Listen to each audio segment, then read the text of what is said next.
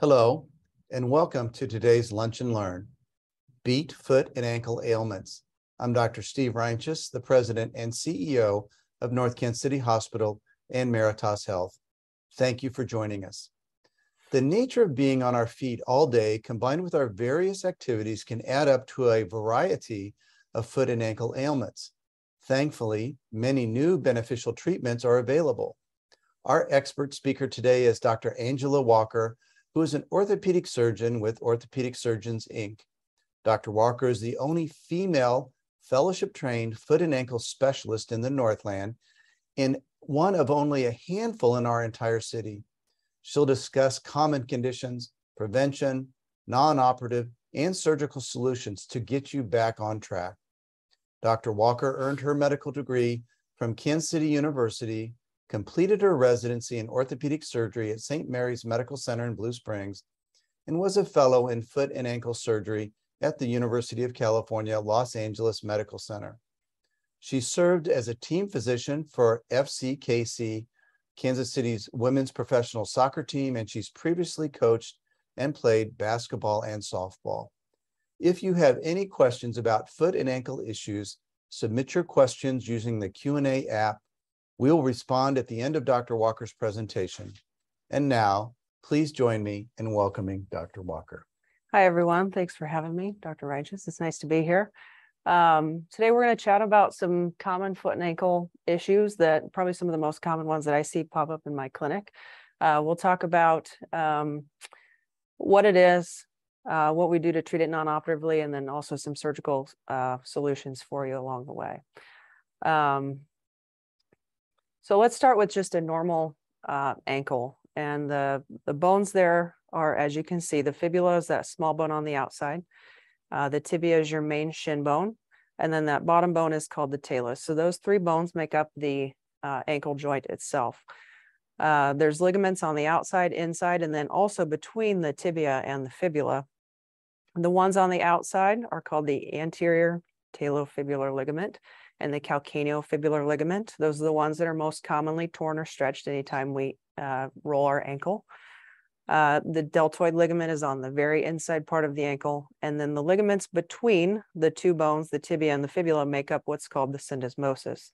There's actually three ligaments to the syndesmosis, and those are very important when we're talking about stability to the ankle in the setting of fracture. So that for future reference, try and keep that picture in your brain as to what a normal ankle may look like on an x-ray.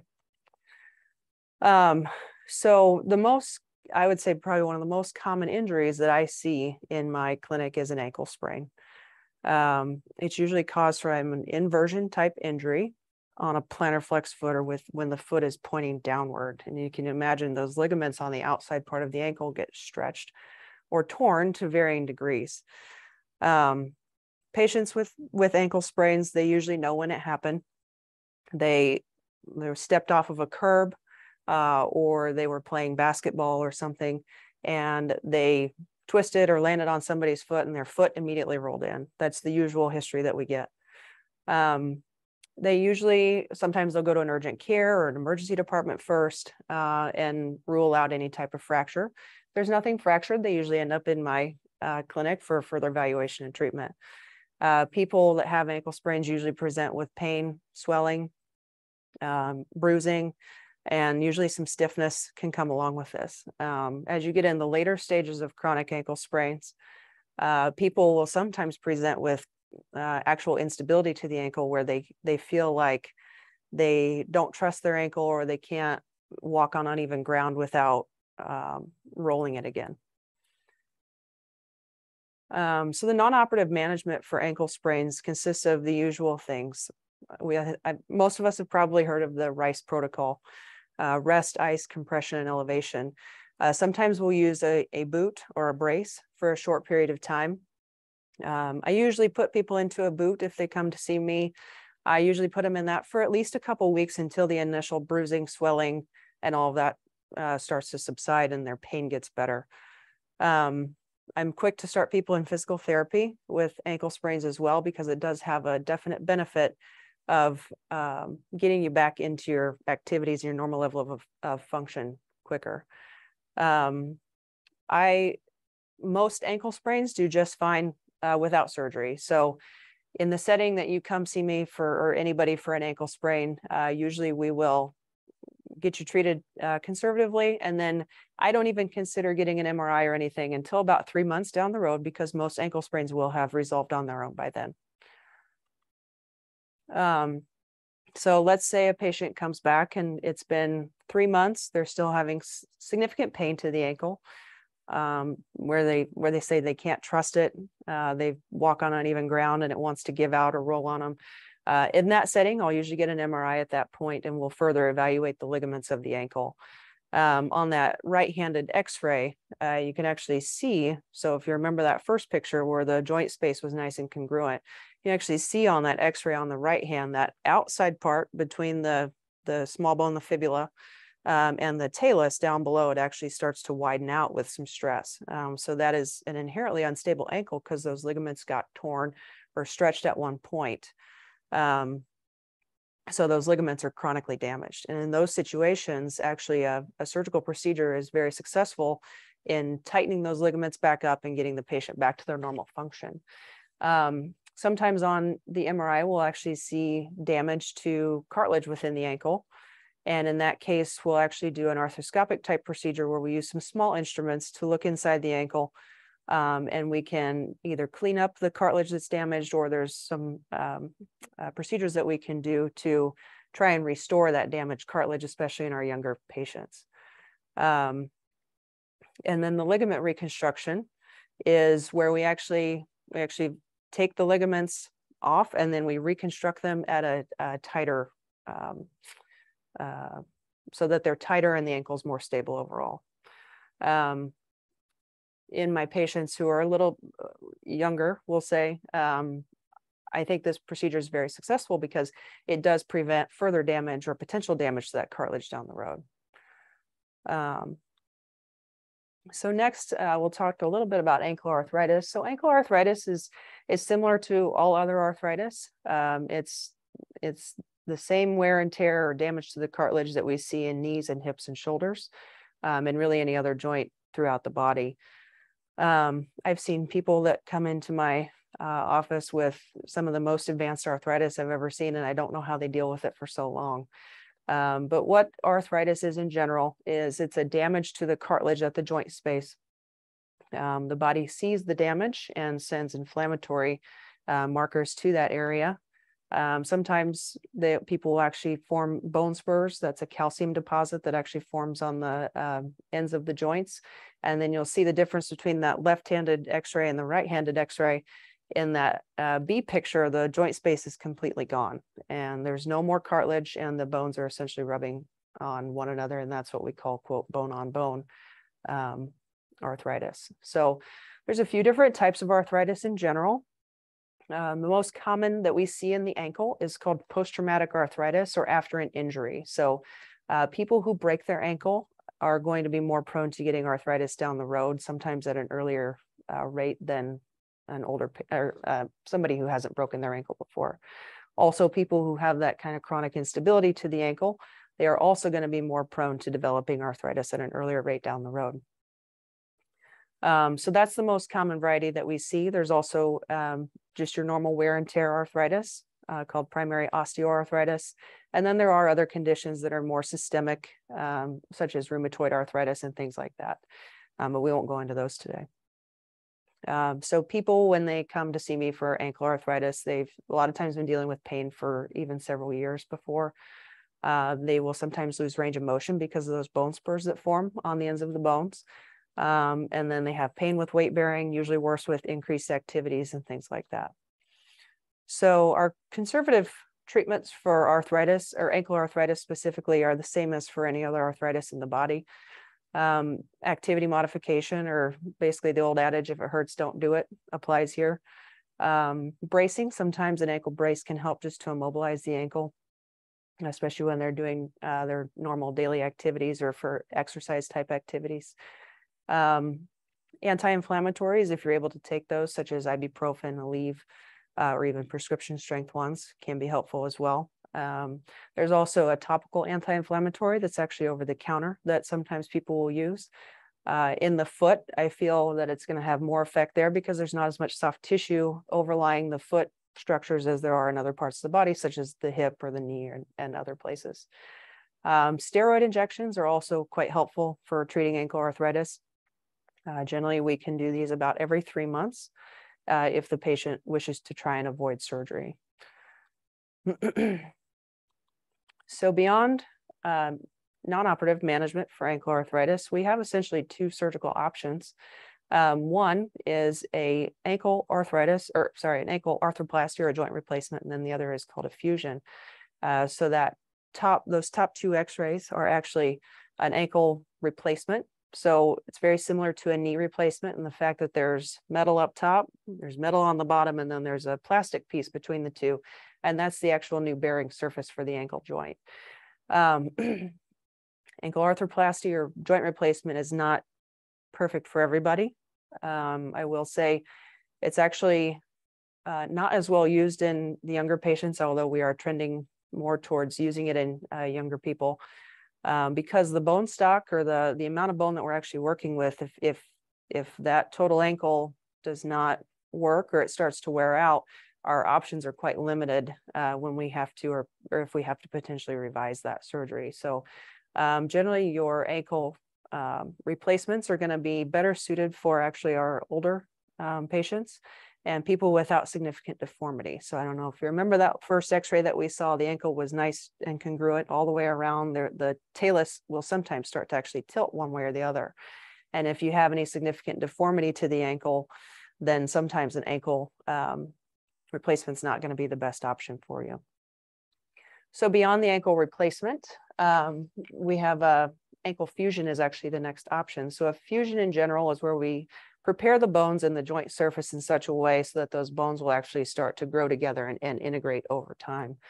And so those bottom 2 x-rays down there are actually a picture of an ankle fusion that is at least a couple of years out of surgery now, and those bones have grown together.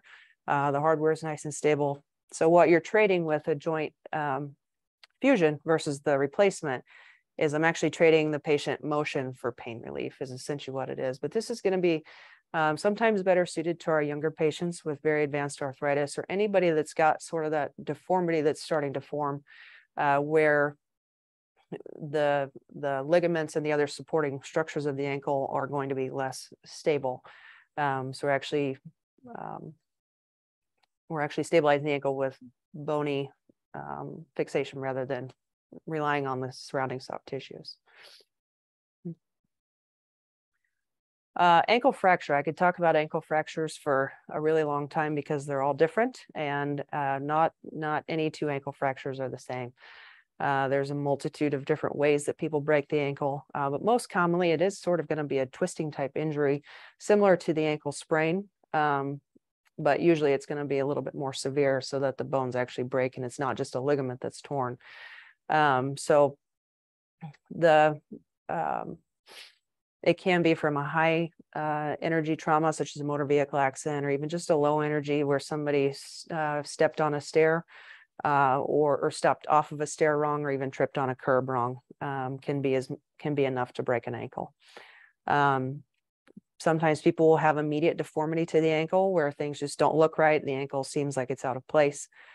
People will have a significant amount of pain and swelling and bruising. Sometimes if the swelling is so much, the skin will actually start to blister around that. And in those cases, we have to wait usually at least a couple weeks before we can get around to fixing these because of the soft tissue envelope. Usually you're not going to be able to wait very well on a broken ankle, especially if it's unstable like this one on the x-ray that we have, where they've actually broken the inside part as well as the outside part of the ankle.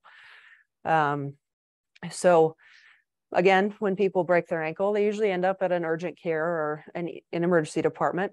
We'll get x-rays while you're there. And usually you get placed into like a splint for at least a few days and then follow up in the outpatient setting. Some people who don't have help at home will sometimes actually need admitted to the hospital after an ankle fracture because they can't get around and they just need extra help. So if you do have that significant deformity to the ankle when you come into the emergency department, sometimes they will actually sedate you in the emergency department.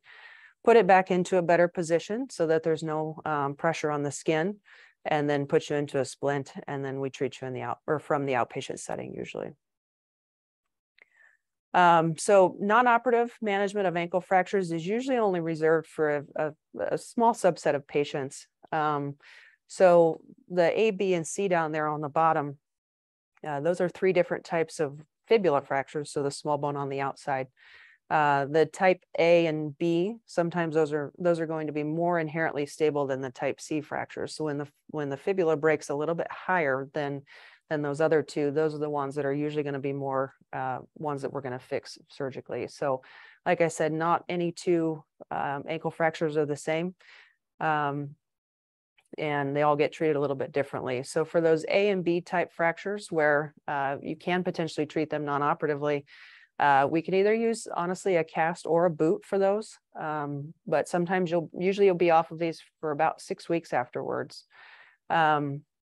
So I would plan to be in at least a cast or a boot for that amount of time off of it, using crutches or a rolling walker or something like that, for about 6 weeks. And then you can actually start walking on it at that point, usually in a boot by then. So our operative management for ankle fractures, I would say most ankle fractures we generally fix. So especially ones that have breaks in 2 or 3 different places. So that one up top, where they broke the outside and the inside part, we usually fix those with a variety of plates and screws. It's called an open reduction internal fixation is the big fancy term for it. There's a lot of different theories and ways to fix ankle fractures. So again, it's going to be very surgeon specific and kind of based on what your surgeon preference is. But what the open reduction internal fixation is we make an incision, we put the bones back into the place where they're supposed to be, and then we fixate them with a variety of plates and screws. So those plates and screws are there to hold everything until your body actually heals the fracture on its own. Once the fracture is completely healed, the hardware is honestly just in there for show on an x-ray, if you will, because the bone actually heals just as strong as it was before it actually broke. On rare occasions with this external fixation, so that picture on the bottom right hand, sometimes we actually have to use pins and wires that actually stick out of the skin to hold everything in position until the skin swelling. Sometimes when people have those blisters, we have to wait a couple weeks at least before we can actually take them to surgery. The risk that you take if you go to surgery a little bit too soon with these is that you can end up with a wound complication and things like that nobody wants to have to deal with. The next thing we'll talk about is an Achilles tendon rupture.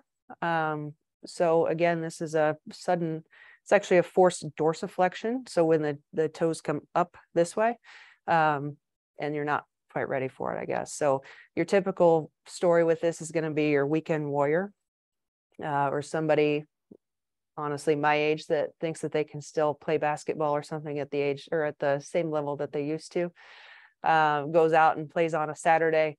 The typical story that I hear is they were playing, they stepped and felt like somebody kicked them, is what I'll usually have them say. But then they look back and there was nobody there that was even around.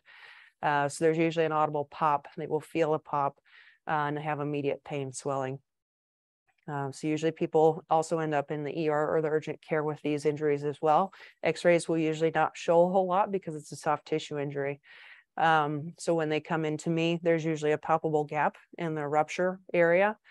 With your more chronic type injuries, so someone that's been dealing with a chronic Achilles rupture over 3 or 4 months, they will sometimes have actually some atrophy or some wasting to that calf muscle too. Treatment for acute versus chronic Achilles ruptures is a little bit different, and I'll get into that a little bit. So picture A there on the left-hand side. You can actually see there's kind of a palpable or a defect within the skin back there. They have some swelling around the back part of the ankle. And then B is one that is going to be fixed surgically. You'll see that the tendon edges are actually kind of frayed and kind of looks like a bowstringing or something like that. Or kind of like spaghetti, if you will. So that's what a Achilles tendon rupture actually looks like when you get in there. So non-operative management. So there is actually a lot of debate on what to do with Achilles tendon ruptures. Do you fix them acutely? Do you let them heal? People who choose the non-operative management, so anybody who's, in general, anybody who's diabetic or a tobacco user, I generally don't operate on those patients because of a risk of wound healing complications. That area of skin there in the back part of the ankle it does not like to be messed with, and those patients are very prone to wound issues. Again, a wound that nobody wants to see or deal with. In those patients, I will usually get them immobilized and for at least a couple weeks, kind of like the ankle sprain patient, and then we get them into a functional rehab type protocol. So a lot of physical therapy is usually involved with that. There are actually some recent studies out now that show equivalent outcomes with non-surgical versus surgical management. So that's a discussion that I have with every patient that tears their Achilles. Do you want to have surgery? I can give you the risks and benefits of both, and we can move forward in an informed way that makes sense for both of us. So operative management of Achilles tendon ruptures. There's, again, multiple different techniques out there on how to fix these. Some people will make a big open incision and actually put a bunch of sutures through them and then tie the two ends together. More, I guess, more modern type techniques are kind of moving in a minimally invasive way where we make small incisions and then we use a special surgical device to actually pass sutures through the tendon. And then we can pull those tendons through kind of the bottom part, and then we actually can anchor it into the heel bone. And that's what that picture is showing. There's actually a couple of anchors there in the back part of the heel where we've anchored those sutures into the bone.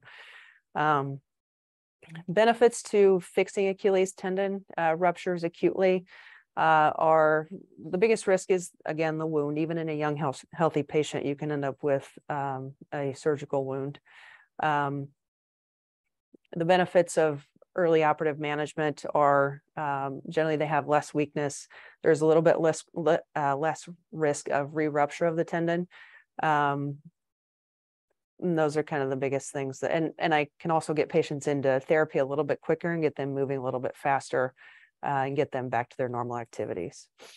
So there are other procedures. So those chronic Achilles tendon ruptures that I was referring to, they are going to be more for the patients who have been dealing with these injuries and these tears for several months. And we can actually take a tendon that flexes the big toe down and put that into the heel bone to give them some strength back. So those are kind of fun procedures, but those are more for your chronic kind of tendon reconstruction type things. So Achilles tendonitis is also a very common injury that I see, or a common ailment that people are dealing with. So there's two main types of Achilles tendonitis. One is called insertional, the other is called non-insertional. So insertional, if you can imagine, is actually where the Achilles tendon comes down and attaches onto the heel bone. That X-ray on the left-hand side there actually shows a bone spur that's formed at that tendon attachment. And then there's a small kind of prominence on the back part of the heel bone there. That's called a Haglund deformity. So these patients will present usually with pain directly at that attachment site. Sometimes they'll actually have a prominence back there that you can feel on the skin. And then some people will get almost a bursitis over the top part of that. They usually have issues wearing tennis shoes and anything that kind of pushes on the back part of that heel there. So a lot of times they'll walk in with Crocs or flip-flops and things like that because they don't have that pressure on the back part of the heel. Non-insertional Achilles tendonitis is a little bit higher than that. So it is important to differentiate those two because the non-operative treatments are very similar, but the operative treatments are different if we ever get to that discussion. So non-insertional is about 3 or 4 centimeters above that attachment point. People will also have swelling within the tendon. It's called fusiform swelling. So it's an area of tendon that actually kind of bulges out, if you will, again, proximal to that attachment point. Sometimes people will describe a burning type sensation. They'll have that swelling. And a lot of times with tendonitis issues, they'll have some stiffness, usually first thing in the morning. But then as they get warmed up and kind of get going with their day, the stiffness and things get a little bit better. So that's kind of a hallmark of tendonitis in general. So non-operative management for both types, non-insertional versus insertional. Again, activity modification, shoe wear modifications such as a heel lift can help. So just lifting the heel up about 1 centimeter or so takes a little bit of a tension off of that attachment point and can help relieve some pain. And I'm a big therapy proponent for Achilles tendonitis as well. I get people into that's usually my first line treatment, is getting them into physical therapy. Again, your anti-inflammatories, if you can take them, the topical works quite well on the back part of the ankle there as well, again, because there's not a lot of soft tissue to cover the actual Achilles tendon. Sometimes oral steroids can help, but never an injection into the Achilles, because that can actually weaken the Achilles and cause a rupture. So that's a big no-no. And then the typical rest, ice compression, and elevation protocol. There is one injection you can use for Achilles tendonitis. It's called a platelet-rich plasma injection. So what that is, it's essentially using your own body's healing elements to try and heal the Achilles tendon and decrease inflammation and pain. So we actually take a draw of your own blood. We spin that down in a centrifuge, if you will, and then it separates the red blood cells, so the red parts of the blood, from the yellow parts of the plasma parts of the blood. And then we take that plasma portion of the blood. It usually ends up about 3 or 4 milliliters, and then we can actually inject that into the area. So the idea behind that is to create an inflammatory response in the body, so that the body recognizes that there's an area of inflammation and then sends things to heal that. So it's trying to use your own biology to try and heal these things.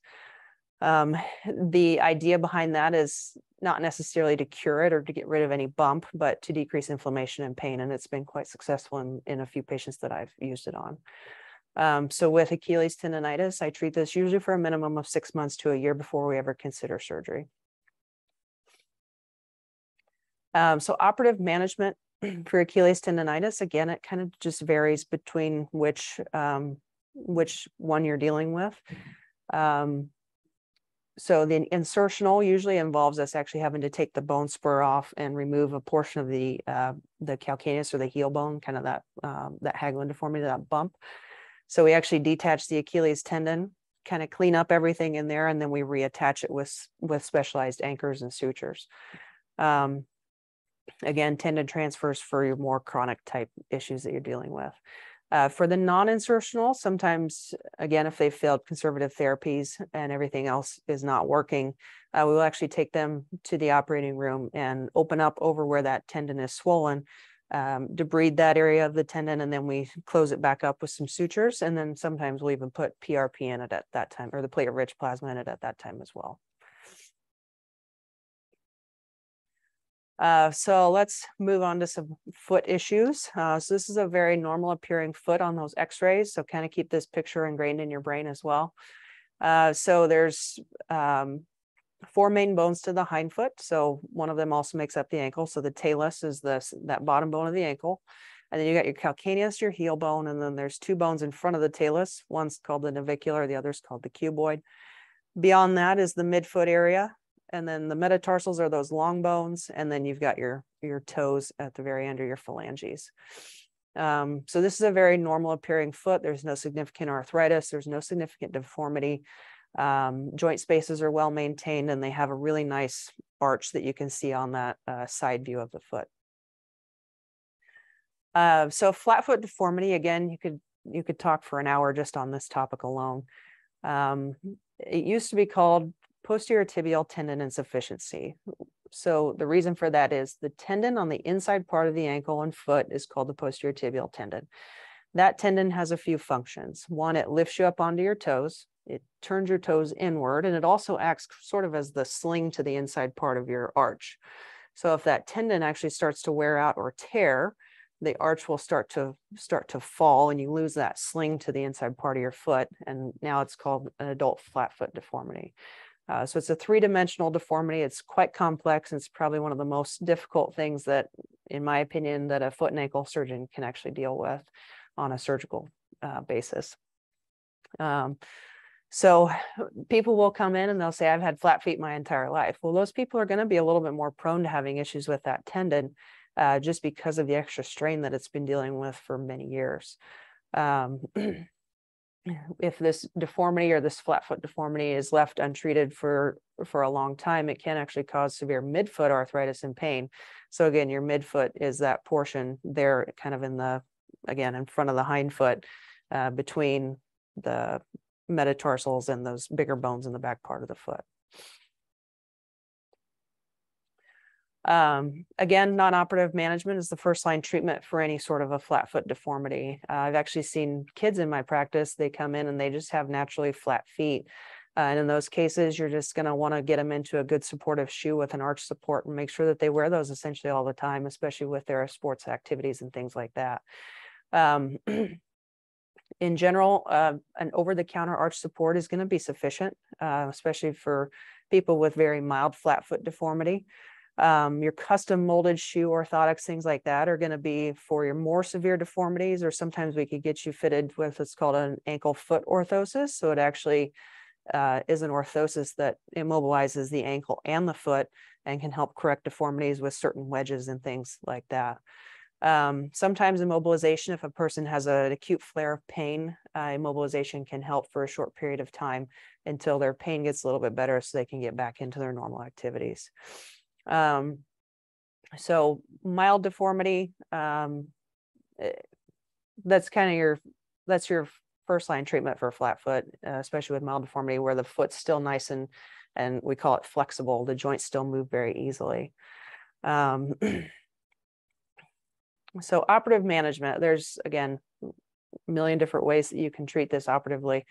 So if someone has very mild disease and the tendon just appears inflamed on like an MRI, sometimes we can go in and just clean up the tendon a little bit if they've failed all the other non-operative measures. Beyond that, there's usually some sort of a foot reconstruction that we're going to talk to the patients about if they get to the point where they're talking about surgery. It usually involves at least a cut in the heel bone and shifting it versus these fusion type techniques. But the whole idea behind surgery for a flat foot deformity is to take that deformity that's flattened out and actually realign the foot and make it so that it sits back underneath the patient's leg better. So it all depends on surgeon preference and how severe the deformity is, if the patient has any arthritis and things like that. So I won't get into a ton of detail on this just because the treatment options are so different when it comes to what a patient's actually going to be a candidate for surgically. It's definitely a discussion to have with your individual surgeon. Bunion, also a very common deformity that I see. I think we all know what a bunion is. It's a big bump on the inside part of the big toe. But I always talk to patients, it's more than just a bump on the toe. It's actually a malalignment of the big toe where the first metatarsal or the big toe actually starts to drift inward. The soft tissues on the outside part of that big toe get tight, the ones on the inside get loose, and then the toe starts to drift, or the end of the toe starts to drift in the other direction. So it creates that bunion type deformity. People will come to my clinic. Some people have had bunions their entire lives. I've seen very bad bunions or terrible looking bunions clinically, and the patients don't have any pain with them.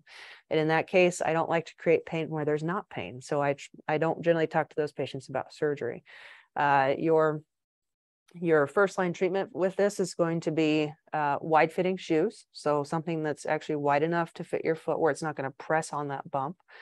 And then a nice supportive shoe as well. Other people will come, we'll get into more of the treatment options here in a second. So a bunionette deformity, similar to a bunion, but it's actually on the outside part of the foot. So this patient on the x-rays here in the clinical picture had both. So on the left-hand picture on that bottom left, you can see she has the bunion deformity, so the big bump on the inside, and then she also has a pretty prominent bump on the outside part of the foot as well. Again, people usually come in with pain with weight bearing or pain with shoe wear. Anything that presses on that area is painful. So non-operative management for both of these, again, you're going to want to get a wide fitting shoe and something that just doesn't press on that area. Otherwise, you actually do have to do a bony alignment. Sometimes bracing and spacers for the big toes can help to kind of keep that toe a little bit straighter and keep it from rubbing on your other toes. So I'll talk to patients about toe spacers at the same time. Operative management for bunion and a bunionette, it usually involves a realignment of one or both of those bones. So on the bunion treatment, usually it involves a cut in the first metatarsal, the long bone in the big toe, an actual cut in that bone, and then we shift it back to where it needs to be realigned with the rest of the foot. And then there's some soft tissue things that we can do to actually get the remainder of the toe straight. Again, similar to a fracture, you cut the bone, you fix it with some screws, and then the screws hold it till your body actually heals. That is called an osteotomy, or a cut in the bone. Bunionette deformity, we usually, again, it's a realignment type procedure. Sometimes people will actually go in and shave off a portion of that metatarsal head that's sticking out. But usually it's a realignment type procedure where we actually make a cut in the bone and it shifts over the opposite direction of the bunion. So hallux rigidus, also known as big toe arthritis. It's arthritis just like any other joint in the body, but it is of the big toe. People usually come in with pain. Sometimes they'll have a bump on the top part of that toe. On that x-ray, you can see there's actually a bone spur on the top part of that metatarsal head. They've lost joint space and they usually cannot dorsiflex, or their toe will not move up very well or very easily without significant pain. Sometimes the people will get some nerve irritation. There's some small nerves that run along the top part of that toe, and the bone spur can actually rub on those and cause numbness, tingling, and pain as well. Non-operative management for this is for mild treatment. Sometimes a steroid injection can help into the joint, but you're not going to get rid of that bump without doing something surgically. That's never going to go away with just a conservative therapy. So operative management, again, kind of depends on the severity of the disease. Something as simple as a bone spur removal from the top part of that joint can help. Just with shoe wear purposes, it doesn't fix the arthritis, but it can help with shoe wear.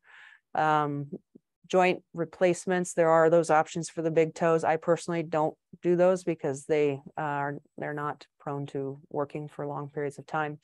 And then a joint fusion type procedure. So similar to the ankle, where you're trading motion for pain relief, where we get those two bones to grow together. And those are those bottom two right x-rays. That person had a fusion. Plantar fasciitis, another one of the most common things that I see in my clinic. It's a inflammation of the plantar fascia aponeurosis, or where that plantar fascia actually attaches onto the heel bone. It's caused by overuse and repetitive trauma. It creates micro tears in the tendon or in the fascia. A lot of times people have pain first thing in the morning when they get out of bed, because when you sleep, your toes generally go down, and then you get up in the morning and you stretch everything out, and it kind of re-injures or re-tears that tissue at the base of the heel. People usually have pain on the bottom inside part of the heel. That's kind of the hallmark area. And then the pain first thing out of bed in the morning. Non-operative treatment. Again, I treat this 6 months to a year, non-surgically, before we ever even consider surgical intervention. Physical therapy is very important with this. Home exercise program, stretching, heel inserts. So a nice soft cushioned heel cup or something for your shoe can help with just being more comfortable to walk on. Sometimes night splints can help if a patient has a lot of pain first thing in the morning. Keeping that foot at 90 degrees during the nighttime can help just keep everything stretched out. Steroid injections occasionally as well can help with acute flares of pain and things like that. This is showing actually an ultrasound type device that it's called like shockwave type therapy is what they refer to it as. And that's a non-operative treatment as well. Operative management for this, usually it involves releasing a portion of the plantar fascia. So where that attachment point is onto the heel, we release that portion, it takes that tension off, and then it heals in an elongated position and helps with the pain. Sometimes a lengthening of the calf muscle or the fascia over the calf muscle can help as well. Diabetic foot, another thing I could talk about for an hour. People with neuropathy and diabetic foot ulcers are probably one of the most difficult things that we deal with. It's usually the neuropathy can lead to this entity called Charcot foot deformity. This Charcot foot deformity, people will get, it's called a rocker bottom foot. So their arch actually starts like this, and then their arch collapses so that they get this prominence on the bottom part of the foot. So Charcot is only in people with neuropathy, but obviously most common due to diabetes, because diabetes is very common. It's from a desensitization of the joints from the neuropathy or the nerves not working appropriately. A lot of times it's painless. One of the most common things that I talk to my patients about with diabetic feet is just being very diligent about checking your feet every single day. Get a mirror, look underneath your foot, make sure you didn't step on something you didn't know it. Make sure you're not developing a callus or an ulcer or something and you don't know that it's going on. Because I will have people come in and they've got an ulcer already and they didn't even know that it was there. The thing we worry about with ulcers is not the ulcer itself, but infection secondary to that ulcer or getting an infection in the bone that can sometimes actually lead to a below-knee amputation, which is not a desired outcome, obviously. So again, prevention of this is going to be key. Strict blood sugar control is critical.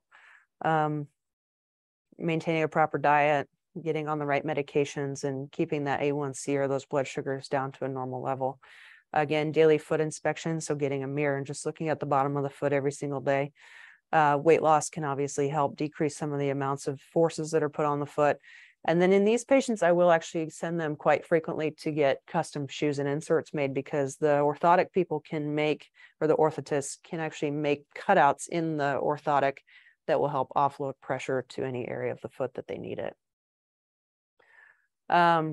So in general, prevention of foot issues, be sure to warm up prior to any sports activity. Cross-train for your specific activity as well. If you're a weekend warrior and you want to go out and play basketball on the weekend, do some stretches before you do so. It's not going to prevent everything, but you can do as much as you can, at least doing that. Wear appropriate shoes, wear nice supportive shoes, replace your shoes when they're necessary. If you have an issue with ankle instability or chronically rolling your ankle, use caution when you're on uneven ground. Use braces if you need to. Most importantly, listen to your body and consult your physician or your orthopedic surgeon if you have any questions or concerns. And thank you. It's cute, baby. Thanks. Well, that was fascinating. I think about my own foot and ankle, having spent 31 years in the operating room and standing for hours and hours on end. I thought that was a really telling explanation of the chronic changes that happen to all of us, you know, depending on our anatomy and our health conditions. Yeah. So we have some questions from the audience. Ready for some questions? Yeah. Question number one. Why do foot and ankle injuries take so long to heal? So gravity doesn't help us with this. So the foot is obviously the part that's closest to the ground. It's the furthest from the heart. So swelling is always pulled to the foot because of just gravity in general. So they're going to be more prone to swelling. And then it's also furthest from your heart. So pumping blood and things to the area. They can take a while. So that, and we're on our feet all day, every day, right? So I have a question. When I read about the joint replacements, you know, we started in orthopedics with knee replacements and hip replacements, and then shoulder replacements, and now we have ankle replacements and elbow replacements. When I first read about ankle replacements, the studies that I read is it would take 12 months to heal. Is that correct for an ankle replacement? So we've evolved with technology a lot over the years, obviously. And we actually have new implants that have special coating on the back of them that help those implants grow into bone. So every surgeon has their own protocol for after surgery, but I usually keep my patients off of it 2 to 4 weeks afterwards to allow for that bony ingrowth to happen. And then you can actually start to stress it as much as you need to and want to. Wow. I mean, I tell everybody after an ankle replacement or any ankle surgery to truly give it a year, because it can take that long for you to feel back to normal again. Right. Here's another question from the audience. After a foot and ankle surgery, what is the biggest mistake people make that delays recovery? Not listening to your surgeon, I would say. That's probably my biggest pet peeve, is if I told somebody to not walk on their foot. So let's say after a fusion type surgery, most surgeons are going to keep you off of that foot for a minimum of 6 weeks. And when I say off of it, I mean off of it, using like a rolling scooter, a walker if you can get around with that, or crutches. And the most I ever want on the foot is kind of a toe touch feel, where you're just really setting it down for maybe a little bit of balance, but that's it. Okay. So I've heard over the course of my medical career that sometimes you should use ice, sometimes you should use heat. Is there any guidance on what's the difference between using ice and heat for a foot or ankle injury? Yeah. So your ice is going to be better for your more acute injuries. So within like the first 2, well, honestly, after the injury initially occurs, but then within the first couple of weeks, that's when I want patients usually using more of the ice. So the ice helps honestly decrease blood flow because it constricts the vessels, so it can prevent some of the swelling that's going to happen. It also helps as pain relief because it actually helps to kind of numb the area. Heat and warming up and things like that are going to be better for prior to any sort of activity that you do. So just making sure you're nice and loose and limber, and you can even put some kind of warm or moist heat on the, or dry or moist heat on the area before you do any sort of exercise. Well, that's good. They use that a lot in physical therapy with warming up muscles and things before they really test them. So great. Good advice. What exercises help prevent injuring my feet and ankle? I would say the most important thing is if you don't have any underlying actual instability or any deformity to the ankle or foot, just keeping the lower legs and actually the entire lower leg, not just the calf muscles, strong. So there's a couple muscles and tendons on the outside part of the ankle that are kind of secondary stabilizers to the ankle. So should somebody start to roll their ankle, they're the ones that actually pull the foot back outwards. So keeping those muscles on the outside part of the leg are very strong to preventing especially like ankle sprains. But the more you can do, I mean, as just in general, keeping in good physical condition, gentle weightlifting if you're allowed to do so by your physician, and just keeping your muscles and things around the ankle and foot are strong are very important. Great advice. What types of shoes should I never wear, and why should people not wear flip-flops? Why should people not wear flip-flops? My gosh. Because I think every person under the age of 30, from May until September wears. Well, yeah, of course, because they're most comfortable. I'll be very honest. If a person does not have any significant deformity or an underlying issue that I can actually see in their foot, I tell people to wear whatever shoe's most comfortable.